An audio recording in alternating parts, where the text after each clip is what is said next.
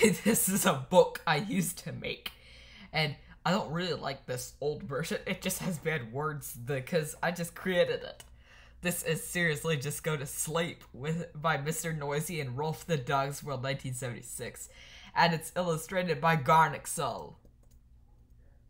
The cats nestle close to their small ones. The lambs have been laid down with my sheep. I am a cozy and warm in my bed, Mr. Lazy, and please just this once go to sleep. The windows are dark in the town, child. The whales huddle down in the deep. I'll read you one very last book if you swear. You'll close your eyes and sleep. The eagles who soar the sky are at rest, and the creatures who crawl, run, and creep. I know I'm not thirsty. You just had a drink. Stop goofing around now and sleep. The wind whispers soft through the grass, hun. The field mice, they make not a peep. It's been 38 minutes already. Remember, we made a deal. Sleep! All the kids from preschool are in dreamland. The froggy has made his last sleep. No, wait, you can't go to the bathroom. Just where I can go, to sleep. The owls fly forth the treetops. Through the air, they soar and they sweep. A weariness pounds through my head, love. For real. No more talking, let's sleep.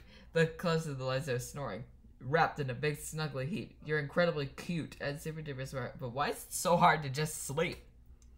The seeds slumber beneath the earth now, and the crops that the farmers will reap. No more questions, this interview's over. I've got 3 words for you. Kid, go to sleep. The tiger reclines in the Cimarron jungle. The sparrow has silenced her cheep. What do you want now? Another stuffed bear? For us plenty. Lie down and sleep.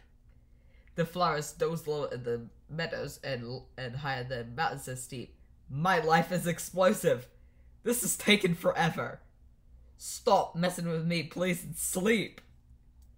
The giant pangolins of Madagascar are snoozing as they lie here and try not to weep. Sure, fine, whatever. I'll drink some milk. You're obviously not gonna sleep.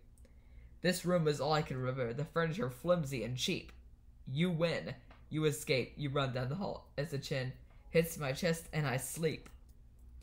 Bleary and dazed I awaken to find your eyes shut as so I keep my fingers crossed tight as I tiptoe away and pray that you're really asleep. We're finally watching our movie. The popcorn's in the oven. Microwave. Beep. Oh, stink. Never mind. You've got to be kidding me.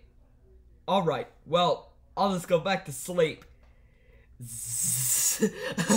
Beautiful narration, Mr. Noisy.